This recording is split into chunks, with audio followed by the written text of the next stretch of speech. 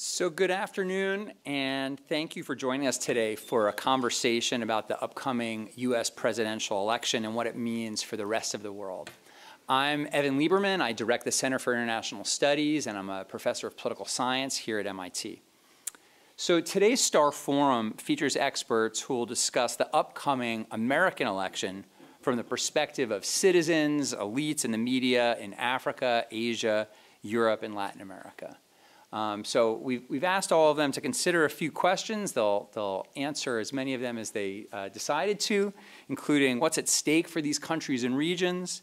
Is America still seen as a model for democracy around the world? How do these regions view our candidates? And what will the impact of the election be on their regions? So while Americans are very much focused on how this election will affect us, we wanted to widen the aperture beyond our nation's borders and try and capture a sense of how the world is seeing our country. America, of course, remains a critically important actor in the global arena, economically, politically, militarily, and culturally. And I hope that today's presentation's discussion will provide some insights and provoke some productive dialogue. And I know that none of when we talk about big world regions and we've given them only 12 minutes each, they're not going to capture the full views of the entire region. Some of them may choose to focus on just one country, but I'm really curious to hear what they have to say, and I've been looking forward to this event for a while. So as is our custom, we're first going to hear from the speakers, and then the speakers and I are going to join each other up on stage for some conversation.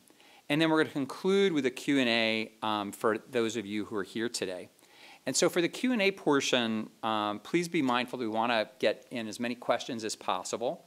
So please have just one question ready, and I ask you for a question. Sometimes there's that fine line between question and comment, but we're asking for a question.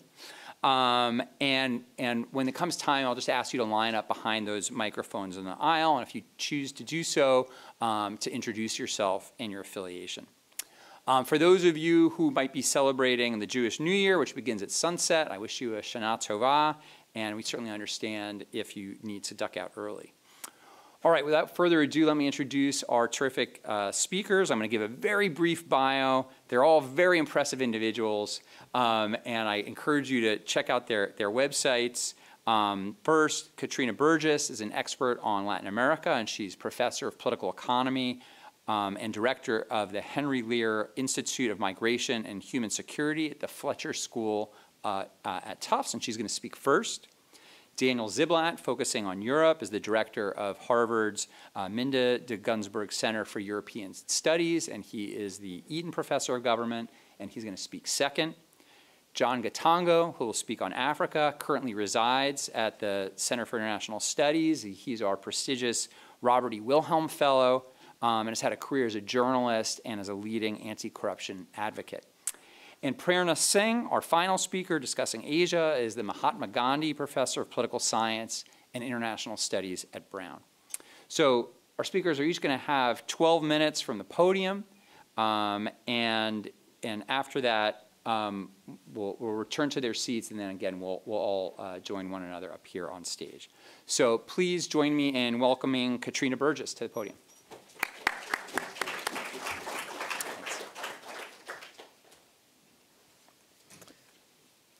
Thank you so much. It's a pleasure to be here. Thanks everyone for coming on this beautiful fall day.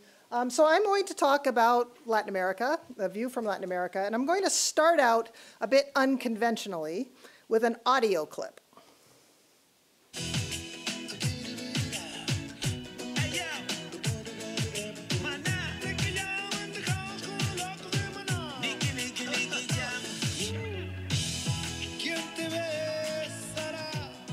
So let me tell you what happened, and then I'll explain why I've started with this particular audio clip.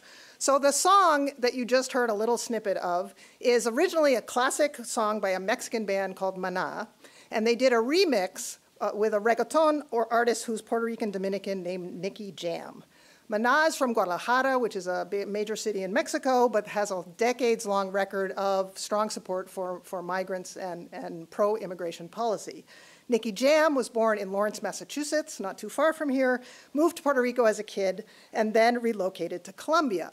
Well, last month, as this photo shows, Nicky Jam appeared at a Trump rally in Las Vegas and expressed his strong support for Trump and his campaign.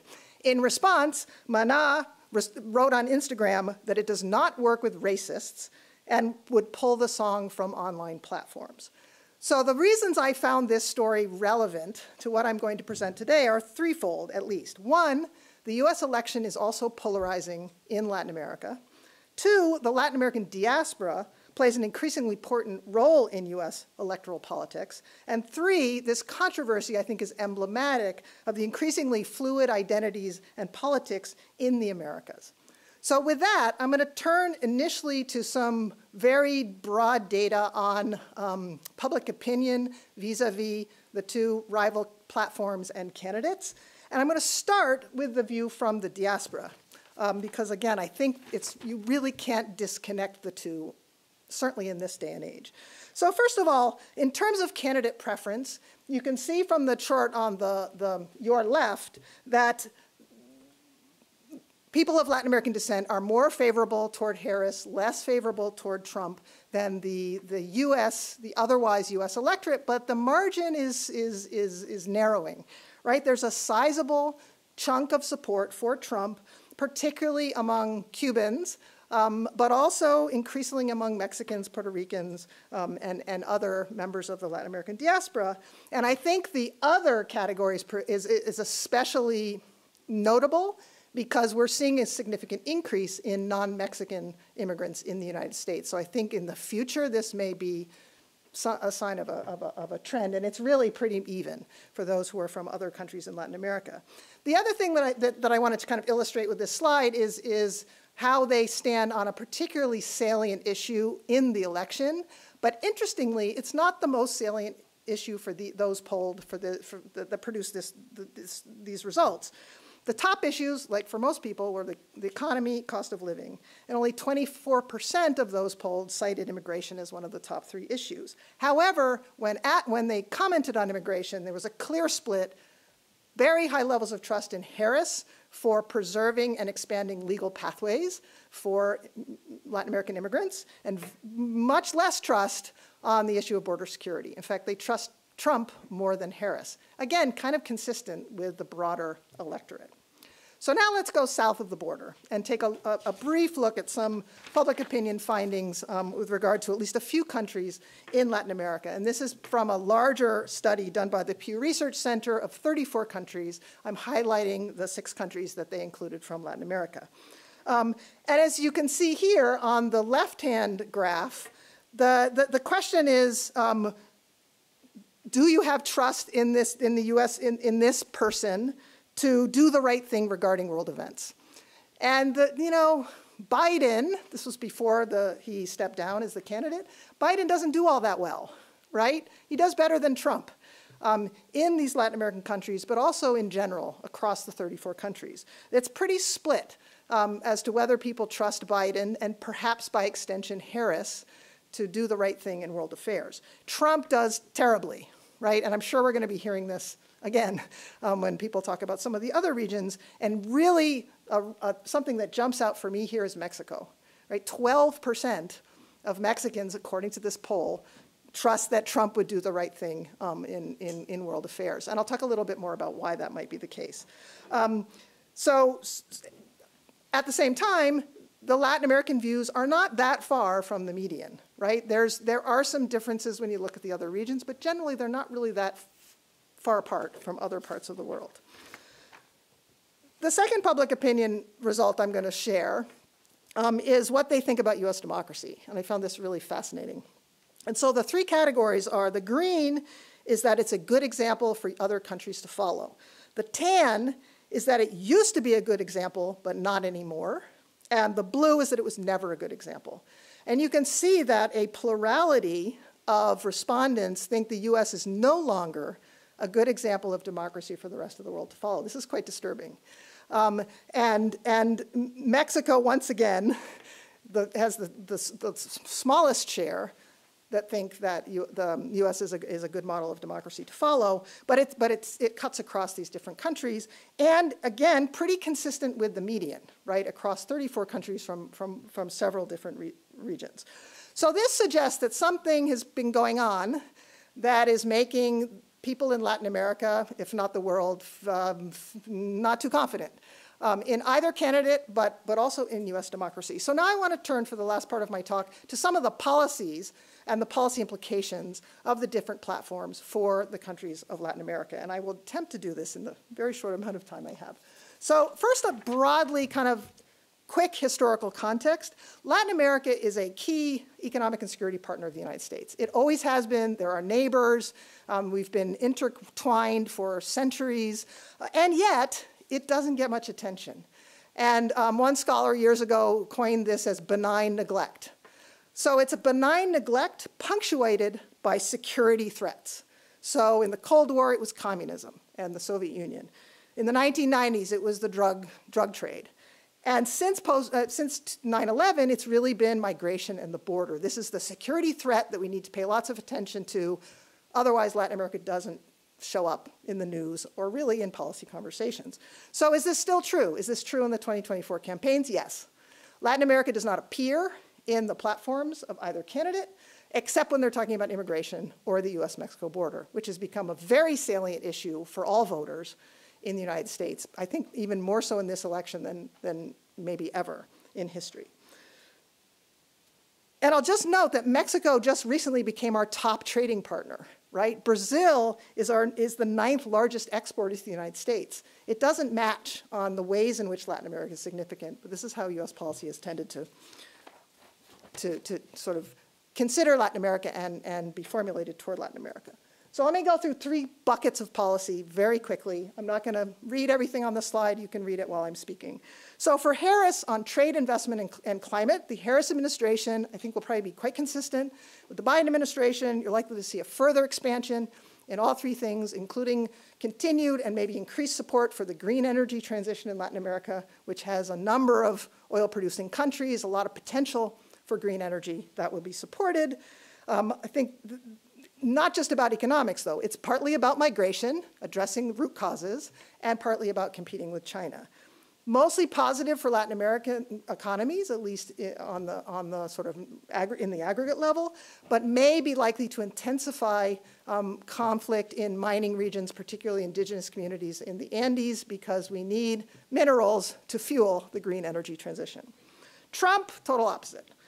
If he actually carries out some of the policies threatening, for example, the across-the-board 10 to 20% tariff on all imports, this could be devastating for Latin America, very dependent on exports to the United States. He's most likely would try to use the renegotiation of the North American Free Trade Agreement, which is now the USMCA, as leverage to get Mexico to crack down even more on immigrants. He did that in his previous administration. Some worry that free trade agreements could fall apart. And if they do, then this tariff would really more widely affect Latin America. And then I think his policies would sort of empower pro-fossil fuel factions within Latin American governments, right? So in terms of tipping the balance of who has the upper hand, it could affect that. Another bucket of issues is democracy and human rights. So for Harris, it'll be part of their foreign policy agenda. I think they'll be quite willing to use at least soft power and carrots to resist democratic backsliding and human rights abuses, both of which are quite rampant in the region. But if push comes to shove, I think migration control will take priority, particularly over human rights defense. Trump, again, kind of the opposite. No real commitment to either of these things. It's kind of a realpolitik, but guided by domestic agendas and domestic politics. So everything, I think, will be aligned with the objectives of stopping migration and sustaining his anti-communist credentials, which is part of the why he's so popular among key diaspora constituencies in the United States, those who come from left-wing autocrats who are sort of painted with the broad brush of being communist. And so I think there'd be preference of sticks over carrots, really no guardrails on would-be autocrats, particularly from the right. And I'll close with my minute and a half left with my favorite topic, which I'd be happy to talk more about in the Q&A, which is borders on migration. So just to note, the migratory landscape in Latin America has changed dramatically in the last 10 years. The US response has been largely reactive and ineffective. In that context, Harris has moved increasingly, Biden and Harris, toward being tough on borders and asylum for all sorts of political reasons. I think that will continue, but much more supportive of legal pathways. However, they're severely limited by congressional inaction. So there's only so much they can do in that direction. Trump, much harsher measures all around. And I think this could have, if he carries out some of his promises, like mass deportation, which I don't think he can actually do, but he may well try, this could have seriously negative effects in terms of social dislocation, in terms of reduced remittances, which are essential to particularly communities, but also countries' bottom line.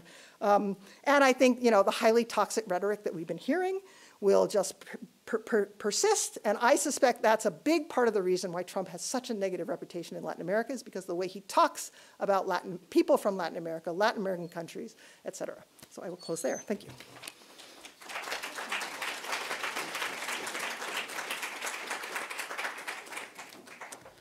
Hello, everybody. I have some slides as well. Great. Yeah, so I'm going to talk about European perceptions, and I'm drawing on a little bit of the same data, the Pew data that we just heard about. I'm going to make three broad, so how do I move the slides? Oh, this, right? Is that what this is here? Okay, sorry. Three broad things. I first just want to give a little context to the European-American relationship, transatlantic relationship, as it's often called, and then dig in a little bit into some of the data that I've come across as well. So the first thing I guess I wanted to say is, you know, what unites the transatlantic world? You know, at a very general level, there was this political scientist at MIT for many years, Karl Deutsch, who used this phrase, the North Atlantic community. And I think that actually describes something that's still very real, the sense through World War II, the Cold War, the post-Cold War world, that there is a community, a kind of self-conscious collective identity, that this is a part of the world that is committed to democracy, free markets, human rights. So that's still pretty robust. What that also means, though, is that there's a set of parallel and shared challenges to that self-conception in Europe and in the United States. And those are really centered around the emergence of radical right demagogic political parties. And so the emergence of anti-immigrant radical right parties that are often anti-democratic is around 30%. Usually these kinds of parties gain around 30% of the electorate. If you look at the recent elections in East Germany, around 30% of the votes went to the radical right AfD. In France, in the Netherlands, this is a kind of constant almost, a sociological constant. And if you look at the core of the MAGA base in the United States, that's also around 30% of the American electorate. And so this is a commonality, and this represents a kind of parallel challenge in all of these societies. Lying behind that are also a shared set of challenges that are in part driving, I think, this process. And what I think of as really driving these, both in North America and in Western Europe in particular, are this kind of triple cocktail of forces, economic declines in economic growth, increased ethnic diversity due to immigration, technological changes of changed media landscape. All of these things provide, you know, incredibly powerful raw materials for demagogues. And so in many ways, I think this challenges facing our democracies are very similar. So that's the kind of broad context uniting the transatlantic world. What divides the transatlantic world, I think, comes out of both the COVID experience and the Russian invasion of Ukraine.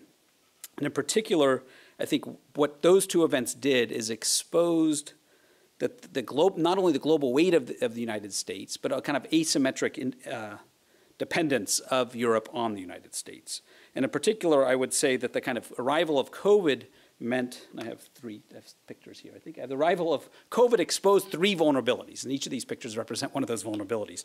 The first being the kind of breakdown of supply chains exposed the degree to which Europe had outsourced its manufacturing, even more so than the United States, outside of Europe.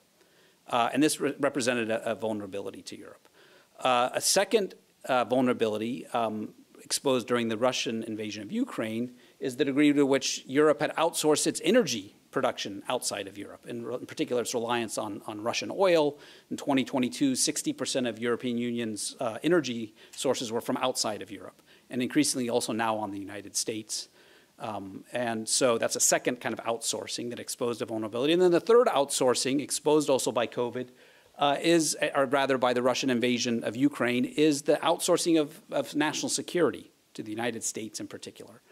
And of course, NATO is important, but the U.S.'s outsized role in all of this meant that there kind of was an exposure to a kind of realization to a degree that hadn't been there before, that Europe was increasingly dependent on both in terms of security, in terms of economics, in terms of energy, on actors outside of their own borders. And in particular, the U.S. as a geopolitical heavyweight, there's this sort of sense of vulnerability. And also what this means, I think, is that increasingly there's a sense that Europe is vulnerable to what happens in the United States. And so another way to put this is that when democracy gets into trouble in a small country, it's often very tragic for the people living in the small country. But when democracy gets into trouble in a very big country, this has global reverberations. And I think Europeans are acutely aware of this. There's one other thing that has added a kind of particular nervousness, I would say, to European leaders, and that is the uneven economic developments in Europe versus the United States since COVID, so the sort of post-COVID economic recovery. And what's very clear is that both in terms of inflation, in terms of unemployment, in terms of annual GDP growth rates, the U.S. has thrived in the Biden era in comparison to Europe. And European state leaders, European CEOs are acutely aware of this and very jealously and sort of frustratingly look to what's happening in the United States. And the kind of common understanding of this is that Biden, by having spent so much money in federal spending and the infrastructure bill and so on, this kind of willingness to run up debts that European governments either are not capable of doing or not willing to do, have hamstrung European economies. And so European, again, CEOs and business leaders and political leaders look to what's happening, and sort of this adds this an increased sense of vulnerability. So you add all of this together, and again, Europeans, I think, are increasingly worried about what's happening in the United States. So what are Europeans thinking about? So on the one hand, as I said, there's a kind of jealous look at the American economy. The American economy is thriving, and there's this paradox that at exactly the moment the American economy is thriving, there's a real sense that American politics is unraveling, and this is what makes people so nervous. So I pulled together some of the same data, but some other sources, and this is just using UK to begin with. I mean, there's kind of majorities in favor of Harris. This is, I think, taken pretty recently, August 2024, who think that the best outcome, this is not unique at all. Great Britain is not unique at all. If you look at Germany, you even get more striking, overwhelming support. Germans for Harris over Trump. You might wonder, well, who is it in that little red category there that's supporting Trump in Germany? And so if you kind of dig into it a little bit and just look by party, what you see, the Green Party supporters, SPD Socialists, the FDP is the Liberal Party, CDU. The BSW is a new party on the far left. But the most prominent support comes from the AfD, which is the radical right party.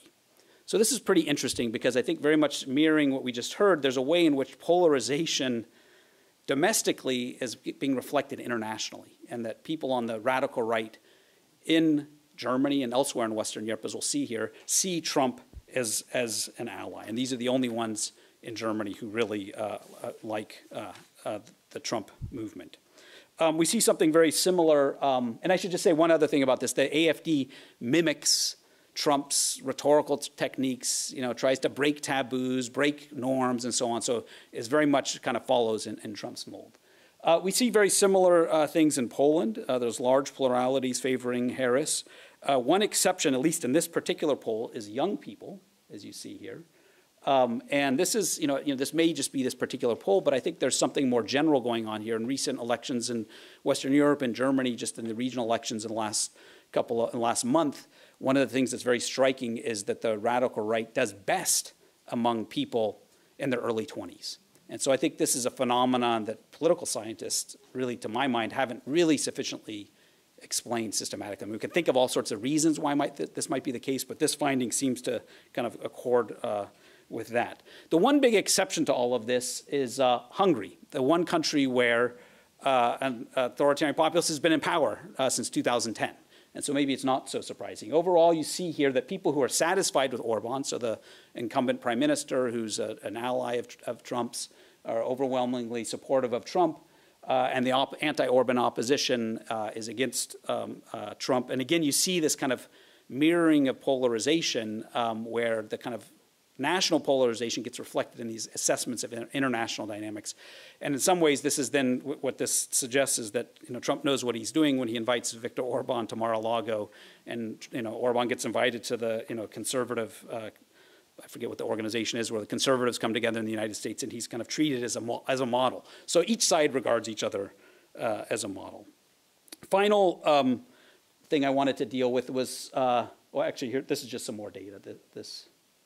I'm sorry, this is more data. Basically, we see there's sort of generally lack of confidence. This reinforces the general trend that we were just talking about. This is also now from the same Pew data. So this is nice that we can compare this on sort of this sense of what do you think about American democracy? So, one way of looking at this is only in Poland is American democracy perceived as being a really good example, perceived particularly poorly in Germany. And again, I would echo the same point. That's the sort of question that, maybe a function a bit of the question, but it's interesting to see that, that many Europeans think the U.S. used to be a good example. And so all of this reflects, I think, this core reality. And I think the fact that we're seeing this both from Latin America as well as from Europe is that there is a way in which, America has experienced democratic backsliding. I mean, this is not in people's imagination. The U.S. has gone from a Freedom House score in 2016 of 94 to 83, which puts the U.S. on par with Romania and 2 points behind Argentina.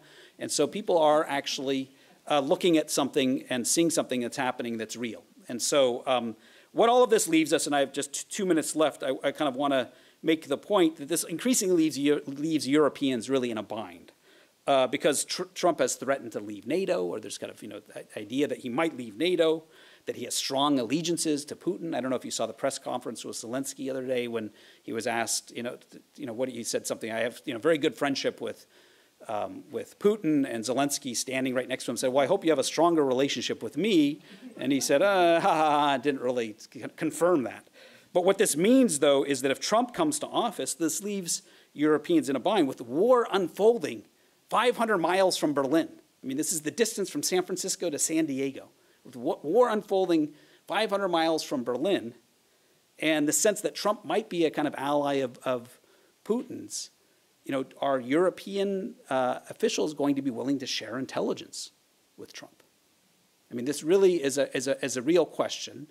And just this immediate question also raises the broader issue, I would say, that even if Trump loses, there's this sense that America is only one election away from this kind of event happening once again. And so there's a degree to which Europeans, I think, increasingly ask, maybe we need to hedge our risks here and start looking for allies elsewhere. And I think, personally, I'm the director of the Center for European Studies, but I think more generally as an American, this is certainly a major risk for the United States when we're not regarded as an ally, because this undercuts our kind of core interests and kind of the sense that we have this shared community. So I think I'll end there. Thank you.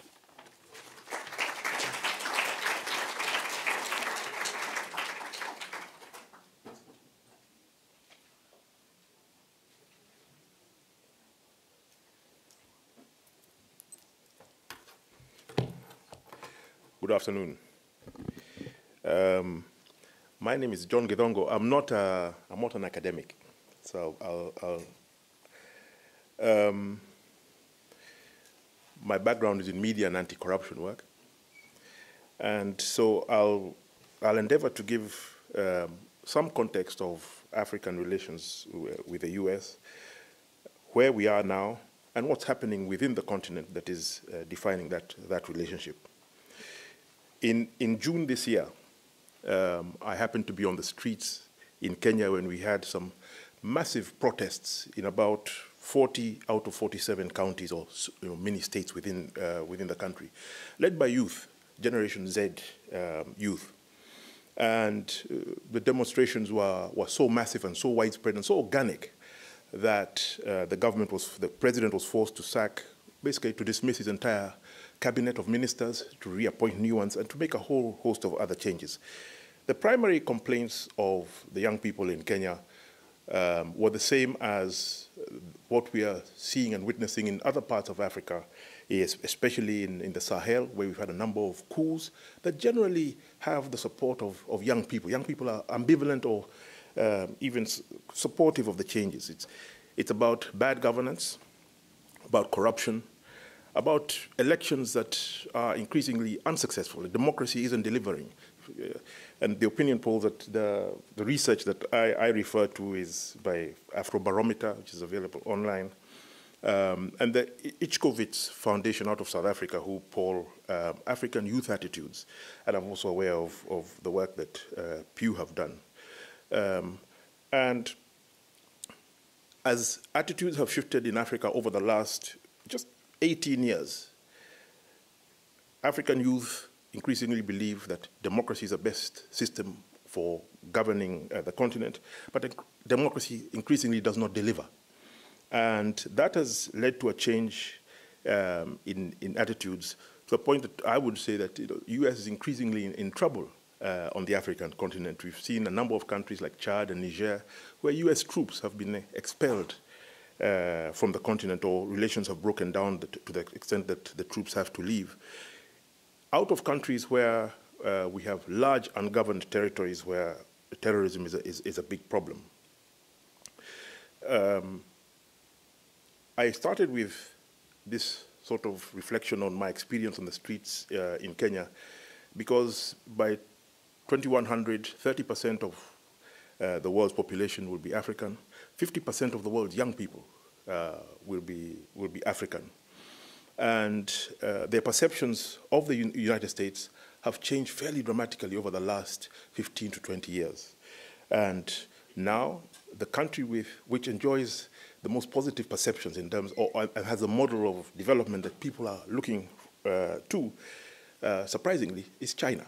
The US is still leading in the polls. One looks at Afrobarometer and the Ichkovitz Foundation.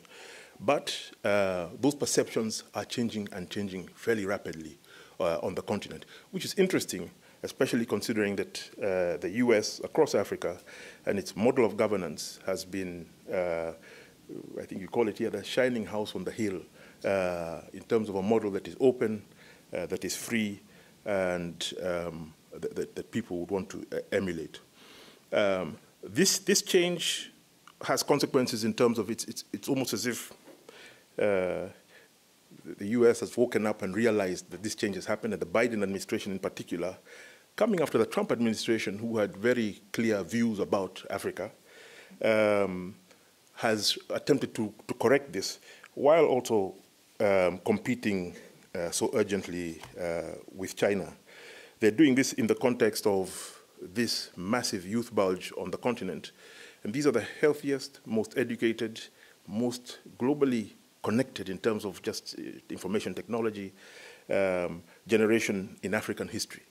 And they have also expressed, they're also expressing the most sharpest moral clarity we've had since the struggle for independence across Africa in the 40s, 50s, 60s. They're very clear about international affairs and what they consider to be right and to be wrong. Well, the US has traditionally always had the best infrastructure for elite influence in Africa, whether it's the State Department, its myriad of programs, to the media, Hollywood. The US has traditionally had the best infrastructure for exerting soft power, and this has had a tremendous impact. When one looks at the statistics, though, just simple statistics like the number of students going to university in the US from Africa and going to China. 2018, 81,000 students from sub-Saharan Africa in Chinese universities. Last year, African students coming into the US, 57,000. And those figures, between 2015 and just 2018, the figures of students going into China rose by about 60%. So it's, this tremendous, quiet, very effective investment. And this is having a profound impact in the way Africans perceive the US and global affairs. I'm not going to pretend that Africans think very much about US elections, but US is the US, and everyone has an opinion on what's happening here. And they're followed in the sense that we know who the competitors are, I would say the European statistics in terms of who supports what would be mirrored a little bit for much of Africa. As I said, Mr. Trump has got his attitude towards Africa and the quote-unquote shithole countries, and that affects attitudes on the continent. However, there is a small and strong, committed group that supports Mr. Trump, and that is especially amongst the evangelicals who find considerable truck with him. In terms of some of the issues that have had a lot of resonance on the African continent, my background is in media. Interestingly, recently it was Mr. Biden stepping down as president of the United States. That was very surprising. You know, in some countries people say that's completely outrageous. Why would somebody, you know, with no gun to his head, accept to step down because he's got telephone calls and that kind of thing. So these are the kind of things that impact, I mean, this is really American democracy at its best. And for me, coming into the US, watching the presidential debate between candidate Harris and Mr. Trump, it's one of the reflections that I've had repeatedly. And one hears amongst policymakers on the African continent as things change and Africa feels, okay, we're not that important to the US at a time when Africa is young and precocious, ambitious, well-educated, healthy. People say, okay, if the US isn't that interested in relations with us, we're going to look elsewhere. And it's clear that sometimes the US doesn't actually have an idea of how important democracy in the US is to democracy around the world. That actually democracy is precarious. You know, we all talk of democratic backsliding. It's around the world, and this is the year of democracy, 4 billion people going to the polls. And you know, it's gone well in countries like South Africa. It's gone well in India, better than people had anticipated. And of course, we are waiting to see what happens here. Because what happens here sets a tone for democratic expression around the world. Sometimes we feel the US doesn't really appreciate that if it goes wrong here, candidates refuse to accept the results, people storm Congress, that kind of thing, which some of us are more used to than others. That has a huge impact on lots of leaders who are a lot less democratically inclined, saying, well, you know, this is more of a rationale for us to hold on to quite autocratic ways. We are going through, in terms of the defining issues, and I'm talking to policymakers. I was in New York last week, just talking to some of my colleagues there. One of the defining issues for the African continent in the coming 36 months is debt. Africa has got about $1.1 trillion of debt. 30% of that is multilateral, World Bank, IMF, etc. But 43% is owed to private players and bondholders, and about 23% to bilaterals. 3/4 of Africans pay more in interest payments than to health and education. And every single state house, every single government office one visits where people are involved in managing financial affairs, this is the discussion. What is the US's posture around the way this debt is going to be managed and the environment? And there are a few countries that are ahead on that. In terms of the elections are coming this year, the one interesting aspect of the US policymaking that has captured the imagination across the continent has been hearings on Capitol Hill by AFRICOM, the security arm of US Army engagement in Africa. And these have expressed a policy that seems to be taking Africa back into a Cold War posture.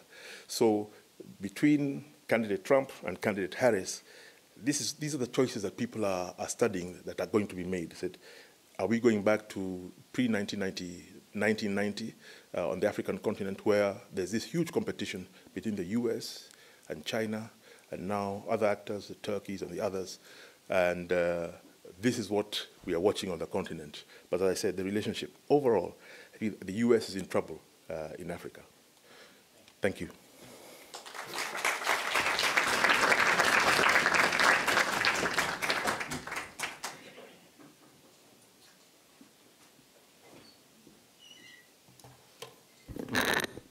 So thank you all for being here. And I will be talking today about India, which is the world's largest democracy. And I just wanted to begin by talking a little about some of the shared ground and connections that India and the US share today and historically. So at 1.5 billion and a democracy since 1947 with a short interregnum of about 2 years, India is very proud to be and is proud to lay claim to be the largest democracy. And of course, the US is the second largest. They are both federal countries. Professor Ziblatt has written a classic book about the conditions under which countries become federal. India is much more centralized in its federalism than the US is. And they have a shared legacy of British colonialism. The US revolution against Britain was an important background for India's nationalist struggle centuries later. They're also highly ethnically diverse. And what I want to point to in particular is India's linguistic diversity, because this will come into play in a second. And in particular, to just draw your attention to the fact that in addition to having different languages, India is a linguistic federation. So the regional lines, the provincial lines of India are drawn on the basis of different languages. And I want to draw your attention there to Tamil, which is there in the kind of southeast of India, which is, has always been a very, very proud state, a linguistically proud, what I would call subnationalist state. It is also, in terms of ethnic diversity, both countries have what we would call ranked ethnic systems, and Isabel Wilkerson's book Caste really brought this out. So race in America and caste in India are often considered parallel, analogous, comparable forms of ethnic hierarchies, and also many connections. Evan spoke about the Jewish holidays. As we come upon another one, it's important to keep in mind that, of course, Columbus came to the US looking for India. And I could keep talking about many of these shared connections, but also to point out that there is, going back to the legacy of British colonialism and resistance to it, also many connections. The one that I always love to talk about, especially because we're in New England today, is between Gandhi, who was, of course, the leader of India's nonviolent nationalist movement, was inspired by Thoreau, who wrote here in near Walden, and Gandhi in turn, of course, inspired Martin Luther King, going back to the analogy between race and caste, who he said, I'm not making a visit to India. He said, all other countries I visit, to India I go as a pilgrim, a devotee. And while he was in India, he was introduced as the head of the untouchable castes in America. And he writes in his writings how he was initially really stunned and actually quite upset at this introduction until he realized a connection that, of course, Du Bois and others have made, which is that the untouchables in India and blacks in America do come from a very similar socioeconomic, cultural context. And so that was a kind of appellation that he then actually accepted and reveled in and made again and again. So coming to the present period, again, we've spoken about the democratic decline and erosion. And the thing to keep in mind, of course, is that India and the US have visited, in some ways, parallel declines in democracy. By many indicators of democracy, India is actually no longer quite a democracy. And it has happened at the hands of parties and leaders that have espoused very resonant forms of exclusionary nationalism that come couched in this working class, populist, underdog rhetoric. So the one way in which India and the US part, and I think that becomes important as we get into the coverage of the US elections in India, is the real decline of the freedom of press and expression more generally in India that I don't think has had quite the same analog in the US, it hasn't been analogous here in the US. And so there have been killings of journalists in daylight. This is a newspaper headline that talks about India being one of the most dangerous countries for journalists, but also imprisonment of journalists. And so the public sphere that you're seeing in India is a highly constricted one. And so when we are talking about the coverage of really anything, we have to kind of keep in mind that the mainstream media, newspapers, television channels, are in many ways almost propaganda machines and not the kind of raucous, free press that they were even a decade ago. So that's just the context. So the coverage of US elections in India, I always think Indians have a particular way of putting things. And so, of course, that meme blew up when Kamala Harris said, you didn't just fall out of a coconut tree. And I always think that a good analogy to that is that a journalist was talking about, in general, why it is that the US elections are not so covered in the Indian media. And he said, well, we have bigger fish to fry.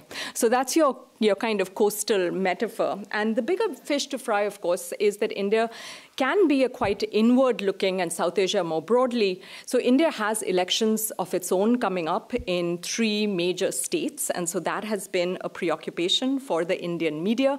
Also, the domestic market is pretty big in India, and so it is very much focused on domestic issues.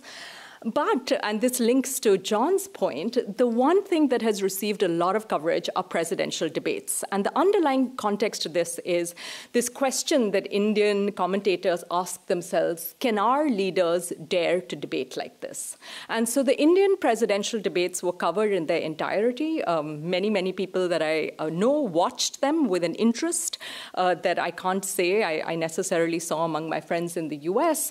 And the context for this, again, is that India's present prime minister has not given a press conference for quite a long time now. And so there is this context in which our prime minister does not meet the press, and no press conference, no problem, that when the presidential debates are aired, people, again, talking about how the US makes them reflect on their own politics, say, well, our leaders don't even meet the press. And here these leaders are out there really debating, going after each other.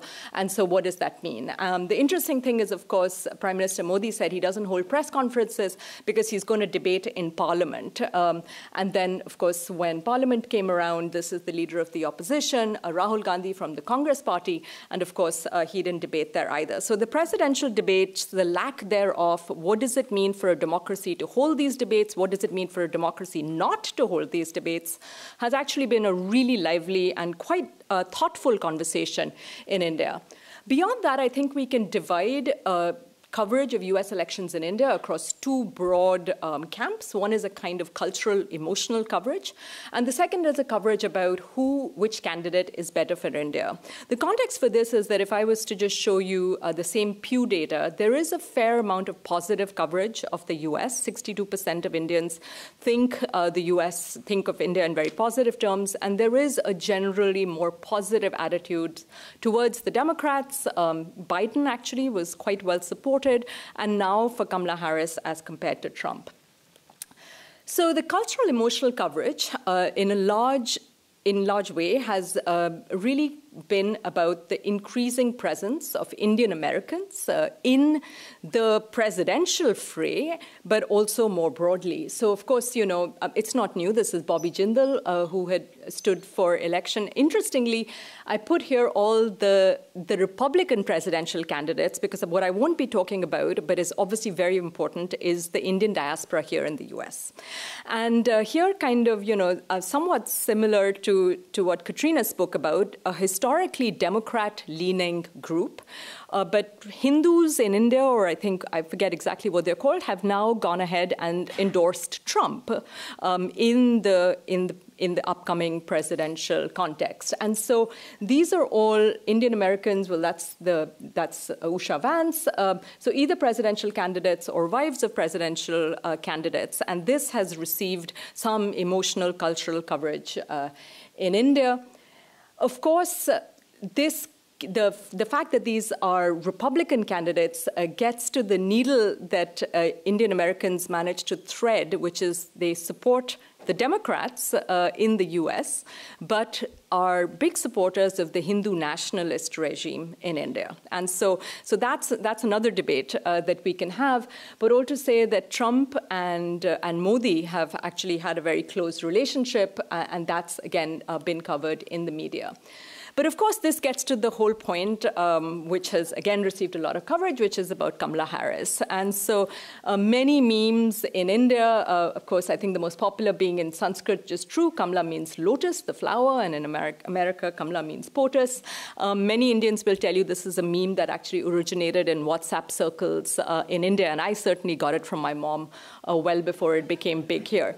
So Kamala Harris has spoken about this walk on the beach in Chennai with her grandfather, how this led her to kind of, have that original democratic impulse, and it led her to call out her chittis. And this, I think, is important. Okay, I'm going to go very quick, because with the word of Tamil, Kamala Harris boosted her fan base in India. So chittis means aunt. It's not a word I'm familiar with because I'm not a Tamil speaker, but this gets to that map that I showed you, which is in many ways Kamala's fan base, the way that she's covered. So regional media in Tamil Nadu has covered Kamala Harris much more than the national media. And this gets to her use of Tamil occasionally. So these are, but they covered her much more in her run-up to the vice presidential election 4 years ago than here, because she hasn't really played up her connection to India. This is her ancestral village, where there is a TV crew now almost permanently stationed. There are definitely big supporters of her. She has her name in the kind of ancestral temple. There are prayers. There's a little cottage industry of kind of Kamala Harris explainers in this little village. And Tamil Nadu, in a book that I had written, these are a very proud, linguistically proud subnationalist people. And so it feels very interesting to me in which when you look at Donald Trump tweeting, you have all these Tamils who will tweet back with, as you can see, really emotionally intense, often at the same emotional mental playing level as him. But you have a lot of these tweets. And so I just want to make the connection between kind of regional importance, regional coverage of the presidential elections. Okay, so very quickly in the last minute, but who is better for India? So even as there is this kind of emotional cultural connect, there is a lobby that says actually Kamala Harris would not be India's best bet. She very gently pushed Modi, and the LA Times called it pushing him gently. The Indian media said he was scolded. And in many ways, there is this sense in India that actually Modi and the present regime would much rather have Trump. So, there are all these coverages, a lot of coverage about how actually it would be better for India if Trump won the elections. But what I want to conclude with is that in some ways, the muted and detached coverage beyond Kamala Harris and the emotional cultural connect, beyond the presidential debates, the fact that it hasn't really been as important a topic in the Indian media gets down to the fact that India in some ways doesn't care. And it doesn't care so much. And much of this gets to the fact that now India is the world's fastest growing economy. It is increasingly influential on the global stage. There was a time when the US could dismiss India as a country famously of snake charmers, magicians, and beggars. Carter visited India, and then no US president visited India and really ignored relations with India for almost 25 years till Bill Clinton began the patch-up.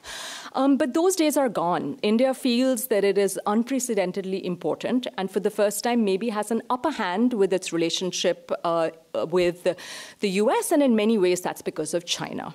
And so India is really playing up its kind of China plus one. Who else do you have to turn to but us? It thinks America has lost a lot of legitimacy in scolding or gently chiding it on its human rights record, given the rise of authoritarian tendencies within India, the fact that the Indian diaspora and all of the capital that comes with it actually supports the present regime. And so this is a very different India, which has really played up its strategic multi-alignment, in which it says it's a friend to all and an enemy to none. And so I want to kind of end just with this, because in as much as Trump has embraced Modi, he has essentially embraced everyone. Leaders of the free world to Putin, who he calls a close friend. India continues to import Russian oil. He tweets in favor of Netanyahu, even as the Ministry of External Affairs continues to stick to we favor a two-state solution. And so I just want to end by saying the kind of lowered stakes of who wins might help us explain or at least understand the way in which the Indian media has covered the US elections. Thank you.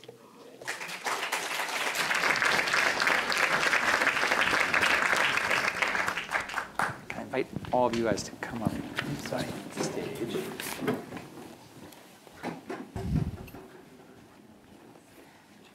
Yep.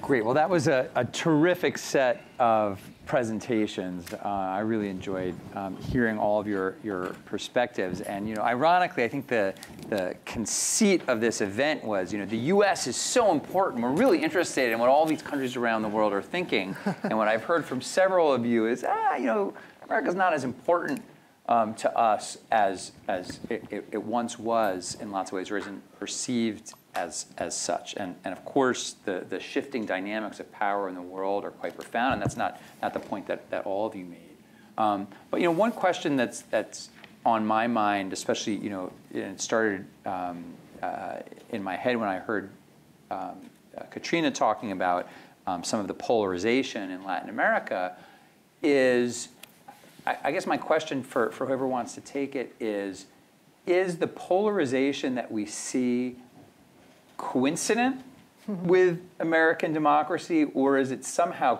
caused by it? And clearly in some countries, and maybe most notably in Brazil, right? When we saw Bolsonaro, you couldn't think of him as anything other than, and maybe it's very American lens, but he felt like a Brazilian Trump, right? And we see this with other authoritarians in Europe. And so I guess I'm just wondering about the polarization in views on the American election.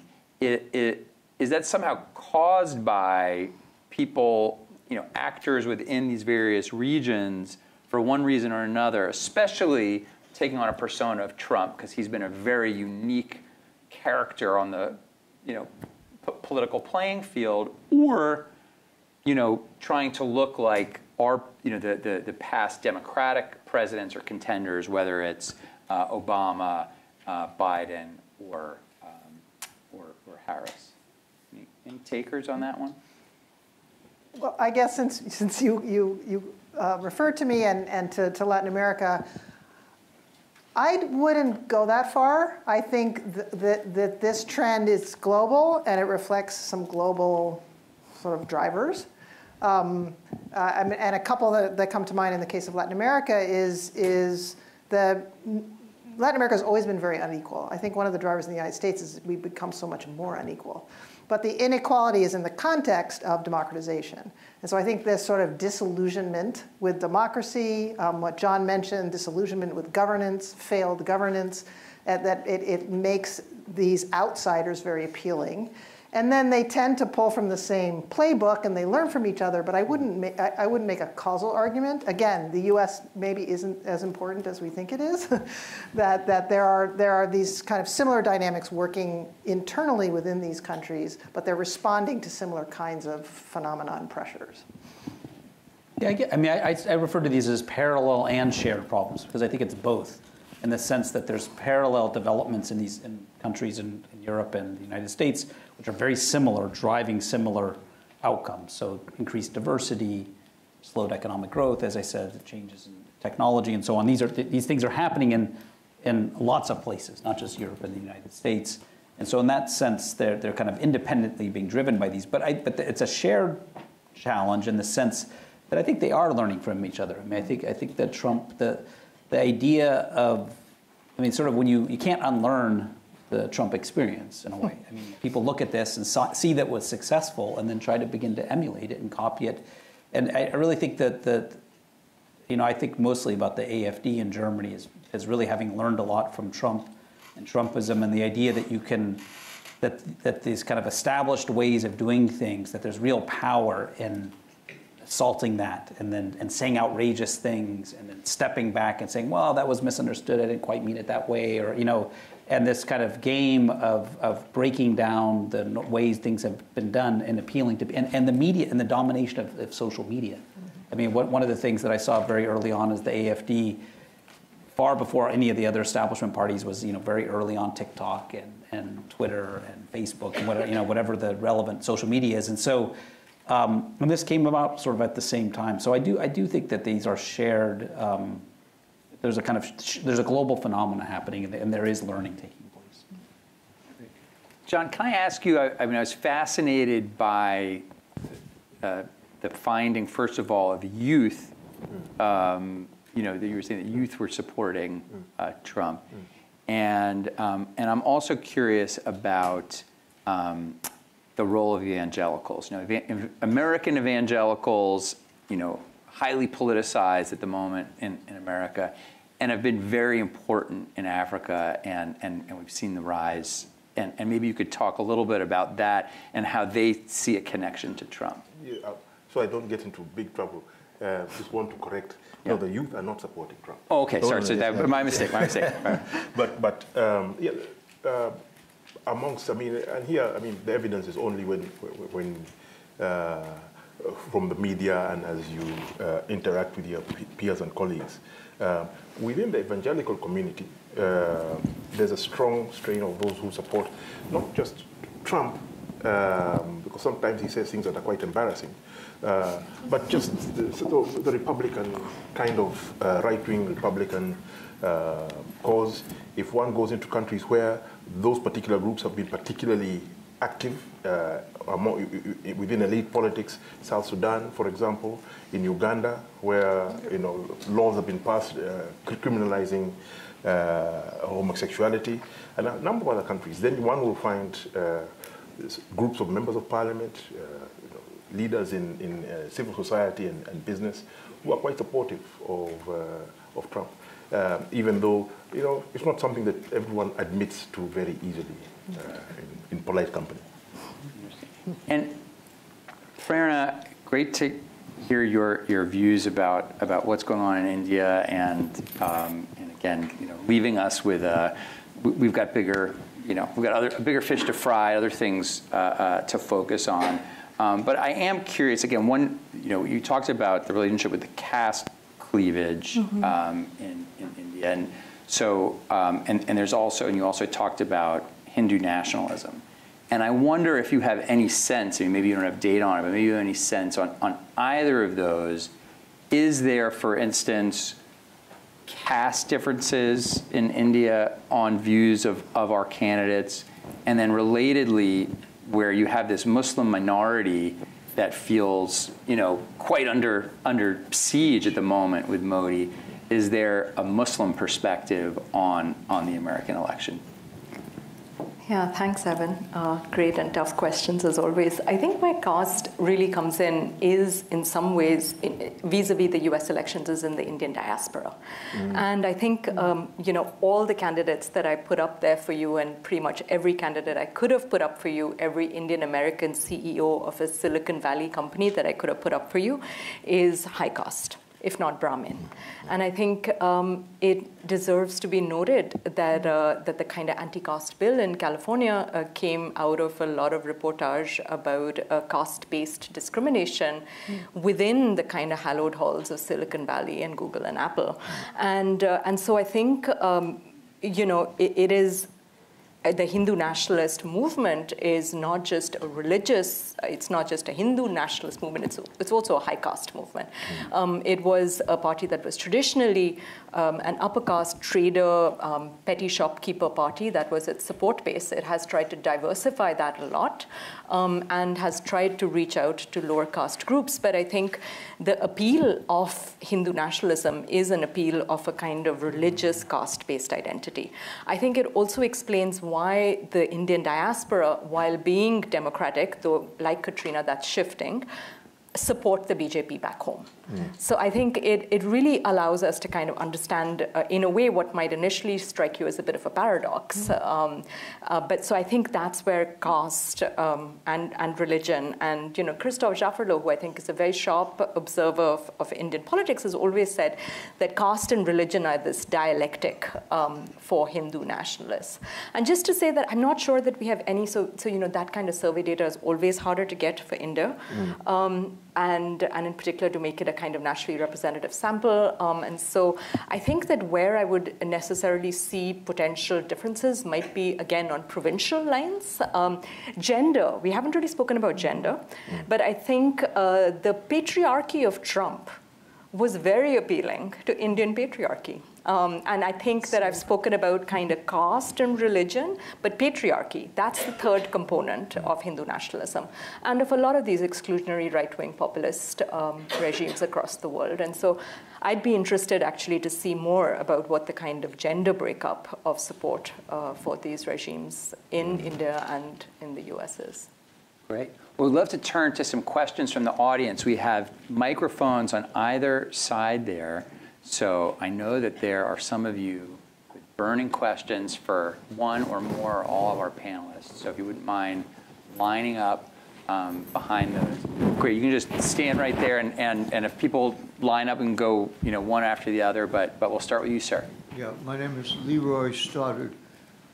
We all remember the excitement around the world with the election of Barack Obama as president, what it meant to people of color all around the world, and I think what it meant about American democracy. That was 16 years ago. Does Kamala Harris's African descent carry any of the weight that Obama's did, and does her gender carry a different weight that might have appeal around the world that you're not seeing? We heard about the Tamil connection, and that's real, but she is a woman of color, and she's a woman. So please comment on that. Katrina, do you want to start maybe? Yeah, those are great questions. So it's a bit of a, again, they're like, as soon as you talk India, you begin to use the word paradox, contradictory very often. But even as I spoke about India as being, and it truly is, a deeply patriarchal country, it's also a country that's had no problem electing female leaders from its very beginning. So women were very prominent in India's nationalist struggle. India had a female prime minister with no big deal at all in the 1970s. It has had chief ministers, including very, very powerful chief ministers of the state of Tamil Nadu who are women. And so, there have been bills to have reserved seats for women in parliament. Seats are reserved for women for local elections. And so it's I think that Indians are always Indians also love being a little bit righteous. And so how dare America tell us? And that's where I think the democratic decline in America has been very dangerous in India, because they've lost any kind of moral high ground to be able to kind of, because the Indian regime, the Hindu nationalist regime, at least in its first iteration, came to power with a huge popular mandate. And so for a lot of people on the left who did not support the regime, it seemed as if America would be the one that would kind of put pressure on India to release some of the journalists, to not have this erosion of liberalism and the kind of attack on the free press.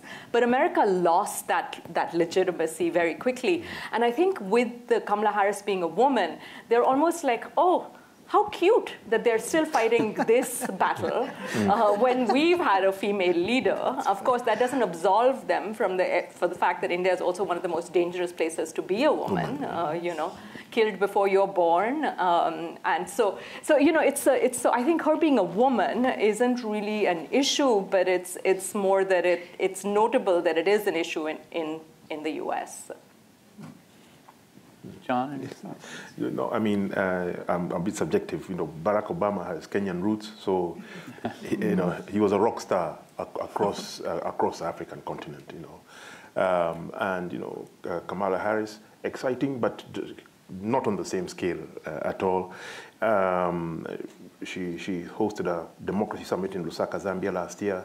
You know, it got a bit of reportage, but not very much. So the excitement level isn't the same, which is also a factor of the fact that American media in Africa has been in terminal decline for the last 20 years. Mm-hmm.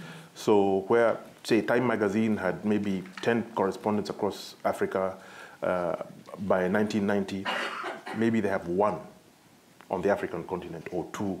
Washington Post, New York Times, the same. So it's also because people are only capturing this information and news from social media. It's not reported in the kind of structured way that we saw with Barack Obama, where there are all these long stories and colorful documentaries, etc., on him when he came out. But as I said, I'm a Kenyan, so very subjective.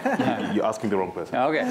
No, that's exactly the right person. But you guys have any thoughts on? Well, just that I think it's a little bit like the U.S. I mean, in the sense that there's just a sense of relief that there's a possibility that Donald Trump won't be the president, whoever it is. And so I think in a way the experience of Trumpism has tainted, has poisoned the water in a way. I mean, I think there was a way in which Obama was regarded as the culmination of this evolution of American democracy, and so it had this incredible significance. Whereas this is sort of like, oh, you know, phew, we've made it past this. One other thing, though, I wanted to say, what I think that's interesting in thinking about the comparison to India is how, you know, the degree to which Europeans feel. I mean, I've had so many people say to me, you know, we should have a right to vote in the American elections because it affects us so much, you know. And I've had many people say this to me. So there's a real sense of that, you know, we almost need to vote because this is going to affect our lives. And so it's really the opposite kind of dynamic with India where, and what's also interesting about this is given the Indian diaspora in the United States, there is more of a kind of connection of people, you know, in politics. You know, Europeans, you know, there's of course many European immigrants to the U.S. and recently European immigrants, but that's not, it's not of the same scale. And so it's this kind of interesting thing where it's, I think, just really these security relations, these trade relations are the thing that are really panicking people, and they feel like, you know, if we, you know, it's too bad we can't vote too. I mean, that's really the sense that I get. Yeah, I mean, I guess I would say for Latin America, they're somewhat similar to particularly India. On the one hand, also a very patriarchal society. I think some of the support for Trump is driven by this sort of motivation. But on the other hand, I think Obama's victory and arrival in the presidency, I happened to be in Cuba at the same time he was visiting in 2016, and the conversations that we were having with taxi drivers, they were just so amazed that a black man was actually elected in the United States. I mean, it was really palpable. I think for Kamala Harris, it's a little bit old news because he was first. I think her status as a woman, however, it's really resonating in Mexico. And Mexico just inaugurated its first female president ever. And so I have a lot of, and this is very anecdotal, but a lot of my friends in Mexico are really excited about the possibility that both countries will be led by women in a very historic way. So I think there is the gender component of her identity is resonating kind of powerfully, certainly in Mexico, if not beyond. Great. We have a question here. Hi, I'm Grace Cargill. I'm a reporter for the Huntington News at Northeastern. This question can kind of go for anybody. Some of you said that your regions didn't necessarily care that much in their media, or that the U.S. was no longer really like a democracy to watch for influence, but there definitely was a time and a point in history that the U.S. democracy was the democracy to watch in terms of the powers and how they ran things. So just wondering for anybody up here on the panel, do you think that the U.S.'s democracy has lost its respect in the global sphere? And do you think that it's too far gone in terms of like being ahead of the curve? Or do you think that there is a world where we can get back what we have lost? Anyone want to? I'll be democratic. Anyone want to choose that one? Well, one thing I'll say, and as you know, I spend a lot of time talking to Europeans about all of the institutional flaws of American democracy and so when I'm in front of American audiences to say, we need to have proportional representation, we should get rid of the Electoral College, we should have term limits for judges, we should get rid of the filibuster. People go, this is radical, this will never happen. And then you go to Europe and people just yawn because it's like, of course you should get rid of that stuff. I mean, why do you have it? It's so commonsensical and everybody has it. So I think there's a sense in which, if we could get through this trouble, and we could carry out these kinds of reforms, I think there would be there is room for kind of respect of, the endurance and the resilience. And I guess one other thing is I think that one thing where people do still respond positively, I think, about American democracy in Europe, anyway, is the kind of sense that the U.S. is a multi-ethnic democracy and is more and deals with these issues in a much more sophisticated way than European democracies do. So I think there is a sense that the U.S. still kind of is a role model in that regard. So that's something, and we've seen all the backlash against that and so on. And so that takes away some of the luster. But I think, if we can get through these kinds of our own crises, there is the possibility that the U.S. could be a role model in this respect. And John, I don't know how you'd feel about this, but I mean, while I certainly agree that China has become such a looming alternative to the United States for people in Africa and people in other regions, for people who say, as many do in Africa, that democracy is still the best alternative, I don't know that there is any model of democracy that they look to more than the American case. Do you think that's fair? That's fair. I don't think there is, there are frustrations with, American democracy and American foreign policy as it is expressed in, quote unquote, the global south, parts of Africa, is very different. Some of America's best friends in developing countries are not Democrats. There are people who are doing extremely bad things to their citizens. And so that is the perspective that you've got to adopt. I mean, American democracy, the American model was at its peak in 1990, fall of the Berlin Wall. In Africa, between 1989 and 1994, about 50 countries adopted multi-party politics, changed the constitutions, introduced term limits for heads of state. It was the most dramatic change. And the U.S., U.S. aid offices across the continent were doing consultancy. It's an incredible time. So yes, the U.S. has played that role. I think what has been degraded somewhat by events within the U.S., but also especially the actions of U.S. friends and what they seem to be allowed to do, is just the legitimacy of the model has been degraded. No, you won't bump into many people in African capitals who are saying, okay, we think the CCP is going to be the model for which we should govern ourselves for the next 50 years. We haven't reached that point yet. It's just that this shining house on the hill is not as beautiful as it was 20 years ago. Yeah. Thank you. Thank you for your comments. I have a question that relates to the global regard of American democracy in the context of global leadership. So I think we as an American populace sort of presume American leadership on the global stage. But I'm curious if the presidential election is perhaps inciting doubt into constituencies in, say, the global south especially, as to the merits of American leadership on the global stage and perhaps move to a more multipolar world in which leaders such as, from Singapore or small states that have had more consistent governance over the past decades, even if they're not democracies, but have had relatively consistent governance, whether they will be given opportunities to play larger leadership roles in the context of global affairs.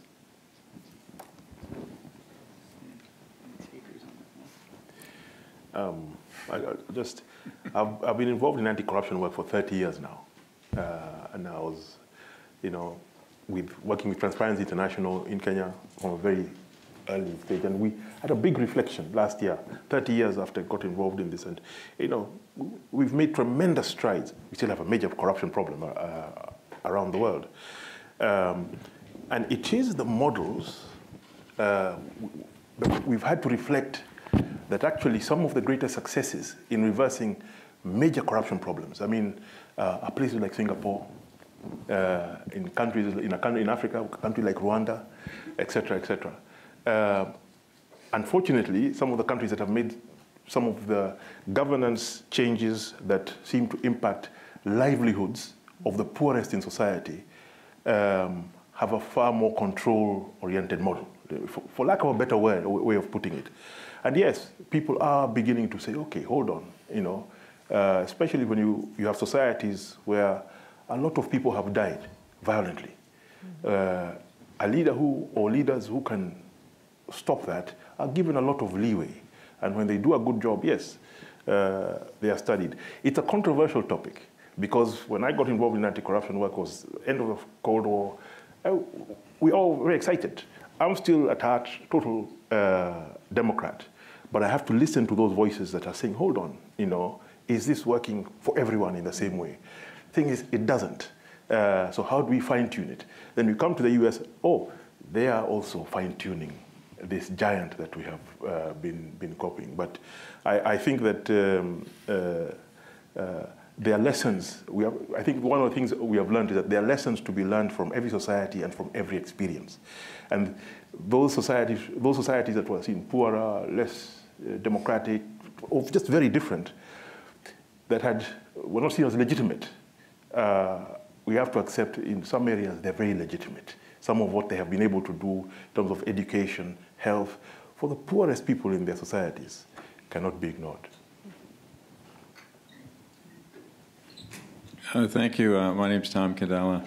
The question I have is why is South America, just a totally forgotten area, is siding with Harris? It just doesn't add up. They're used to, as you just described, the poor people that are inflicted in so many different ways. They look to strong people for change. And I've only heard from my resources that Latin Americans are in favor of Trump for that reason. And they want the strong person, not so much because of Trump, but because that's what they've seen all their lives with the different presidents that have come in and so forth. And corruption is what kind of attracts that. So when I saw your numbers there, I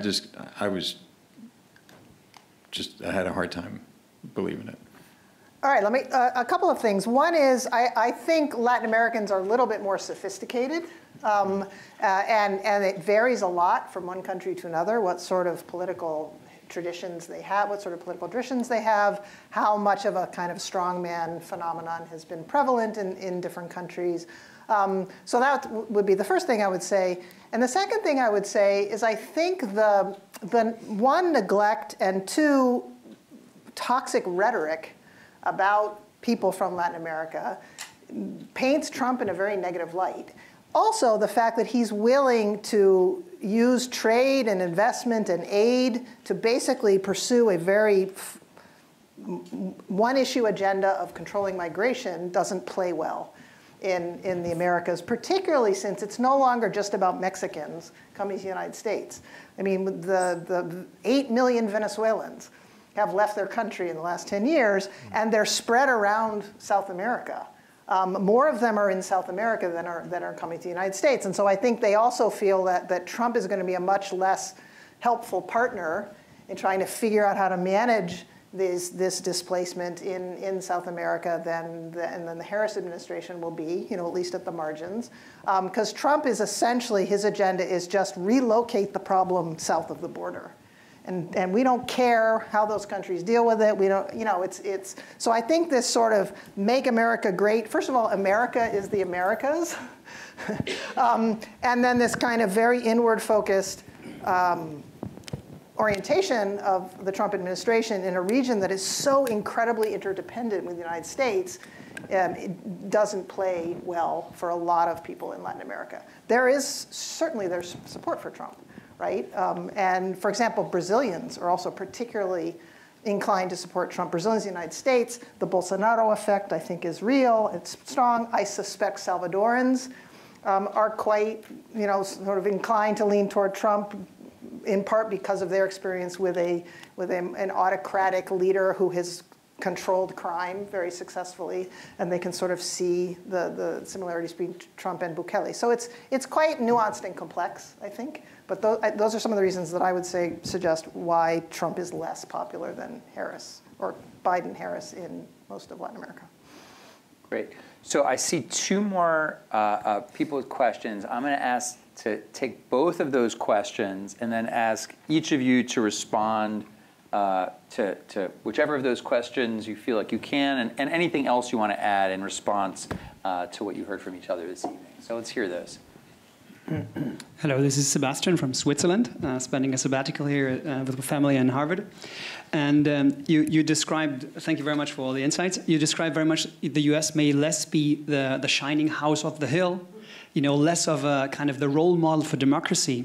So for you, representing important educational institutions, can you already see an impact of that some people around the world, the smartest people around the world, have less of an interest to come to the United States? Because that's, seen from the outside, I think that's what the success of the country is built on a lot, right? So is that already tangible for you, that some people may say who would have previously, I'm going to go to I go to MIT or Harvard, but they say, well, wait a second, I mean, maybe it's not that shining house of the hill, I consider alternatives, so the impact on the educational system. It's kind of interesting that my question is linked to that issue about educational institutions. It seems to me that the respect for American institutions, higher education, is still very strong around the world. And the number of students, if you look at the Pew Research, at the number of international students coming, it still remains pretty high, though there's some variation.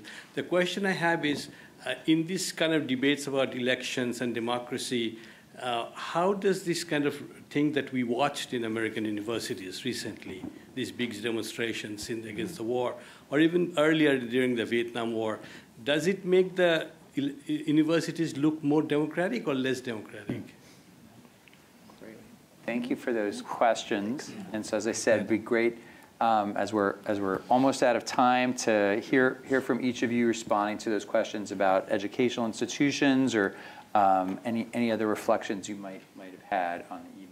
Daniel, can we start with you? Yeah, sure. Yeah, so two very good questions have given me a lot to think about. Actually, before this presentation, one of the things I was looking up was the number of Germans who spend their time a year in high school in the United States.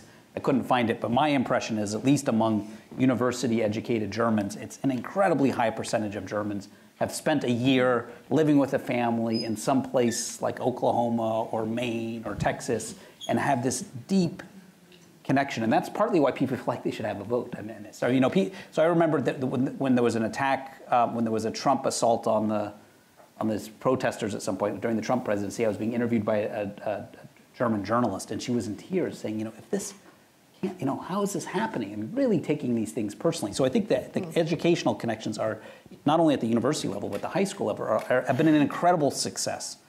And so I think at the university level as well, I mean, they continue to be regarded as the top universities in the world. And so I think that's a great success. I guess on the second point, I could say a lot more, but I'll be just brief to allow my colleagues here to speak. The German setting is particularly interesting with regards to the student protests, because I think Germans are very conflicted and confused, I would even say, about how to interpret this. Because in the German setting, the kind of commitment to Israel is essential, is part of, sort of post-war German identity. And so the kind of, left-right issues and, pro-Israel, anti-Semitism become very complicated. And I think they have real difficulty even understanding the nature of the conflict here. And so, I think it's very much interpreted as, any kind of criticism of Israel is interpreted as anti-Semitism in Germany, and much more often is the case. And so I think there's real fear of what's happened at a lot of American universities. And from my perspective, a bit of a misunderstanding of what's been happening on American campuses. But one final thing I'll just say is that I think one of the things I most fear about a Trump presidency is the assault on American universities, or the potential assault on American universities, and as a kind of bulwark of autonomy, of professionalism, of power, prestige. It's an alternative to a Trump presidency, and so this is one of our institutions that continues to work well, and we need to do everything we can to defend them. Yeah, so I teach at the Fletcher School, which is a graduate school of international relations, and about 50% of our students are international.